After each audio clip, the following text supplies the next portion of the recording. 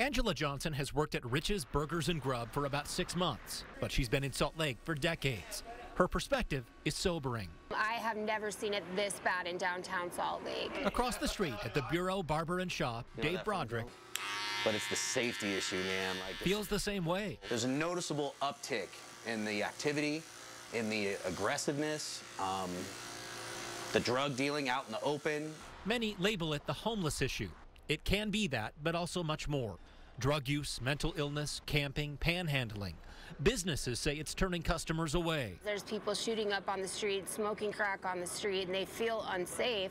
That affects our business. Working downtown in this environment is dangerous. It's dangerous for myself. It's dangerous for my girls. I don't know what else to do. Have you let the city know of all these problems? Over and over again. We had meetings and meetings about it. And she would send her people to meet with us on Wednesdays. Who's she? The mayor. The mayor would send her people? Mm-hmm. She never came. We invited her, emailed her, and we've been on national news. We've been on Fox News, and we've tried.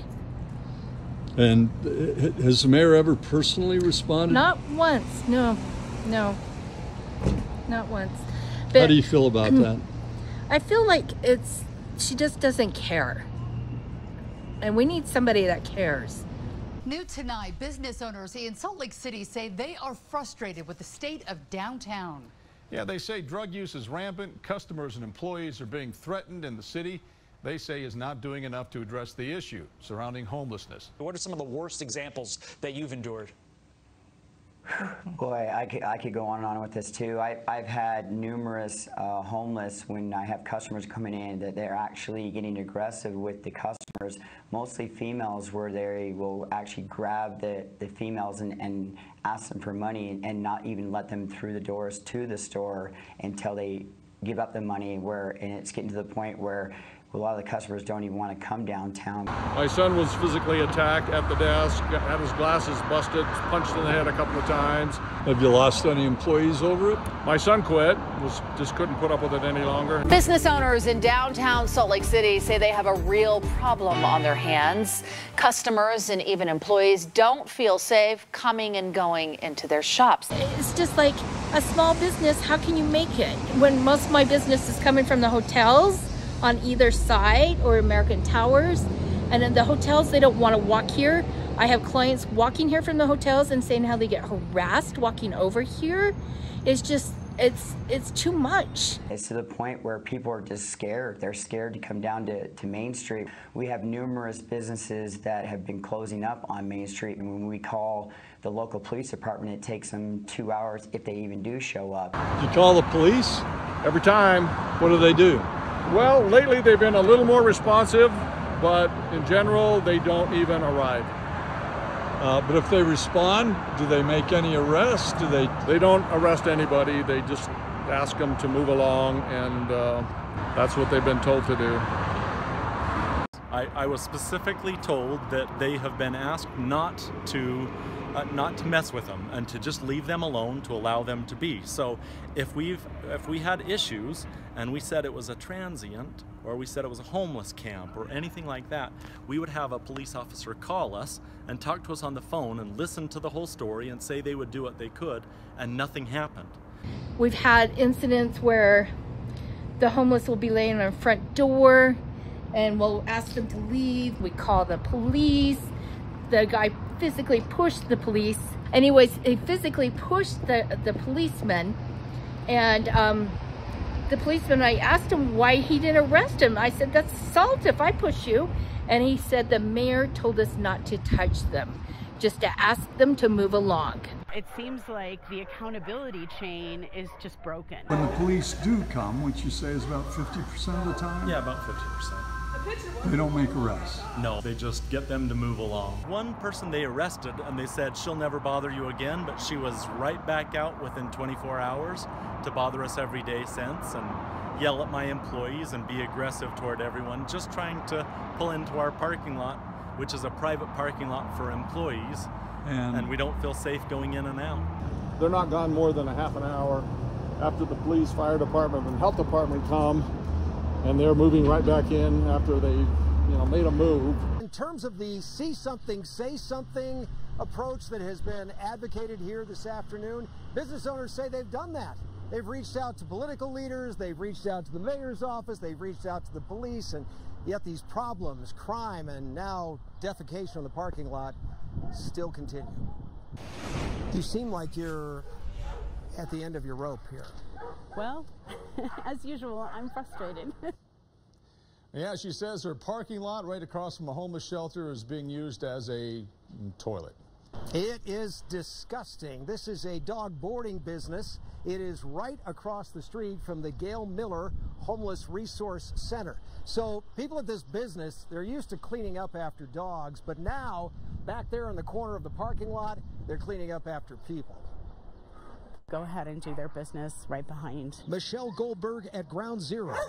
She loves dogs, loves people, but this is beyond words. It's been daily for the past few weeks. I have crap all over around my doorway. We have to clean up daily.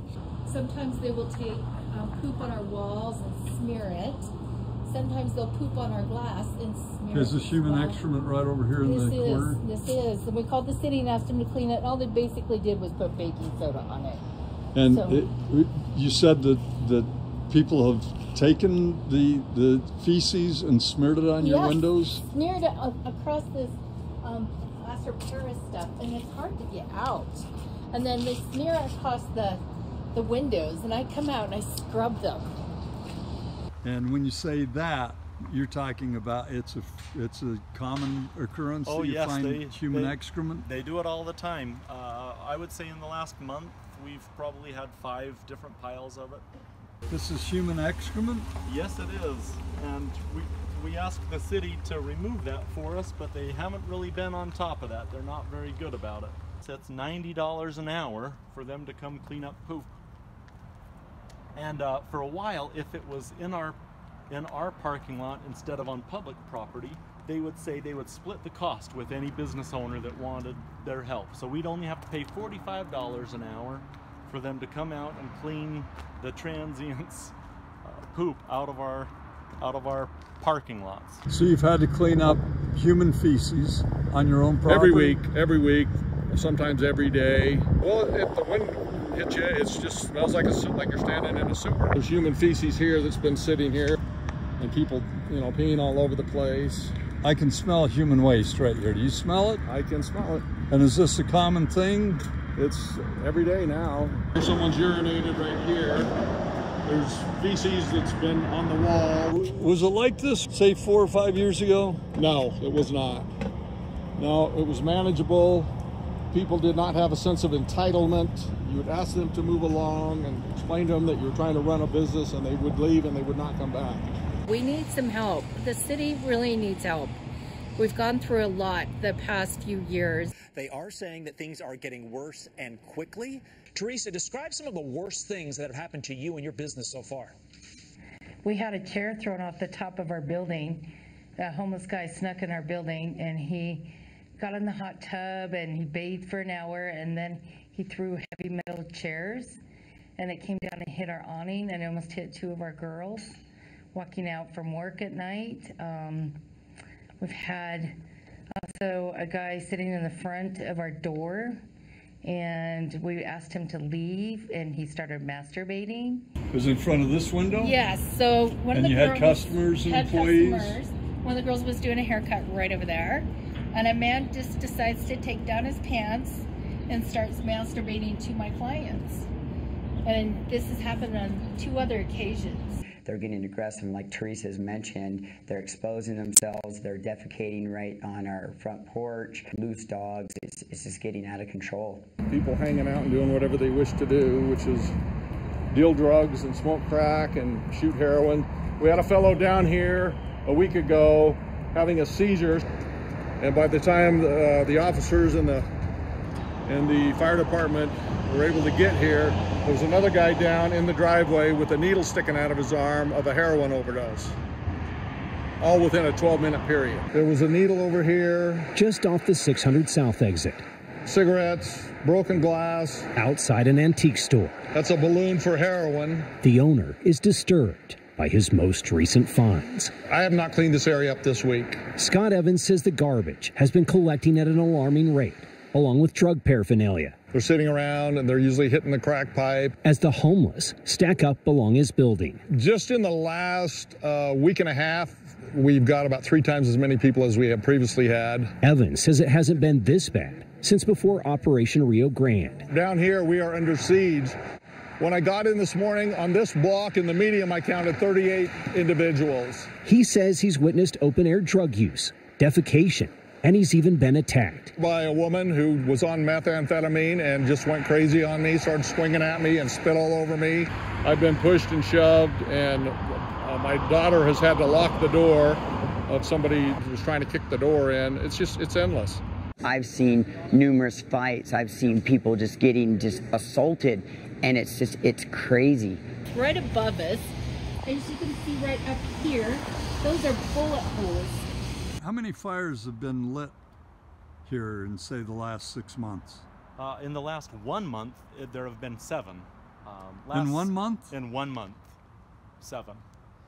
They're burning things in enclosed spaces. It's really dangerous. And the things I don't want to deal with are, people being put into body bags across the street while we're trying to, serve up lunch and a good time to people at our bar. The number of gunshots seems sort of outlandish. Brewery owner Rob Phillips says it's not uncommon to hear about crime in this neighborhood. I've seen the flashing lights of Roja in the background from the news story. Last July, police investigated a shooting in the same spot. Phillips says in 2020, his business was hit. Where there was some shooting that occurred across the street, and a stray bullet did come across into the window.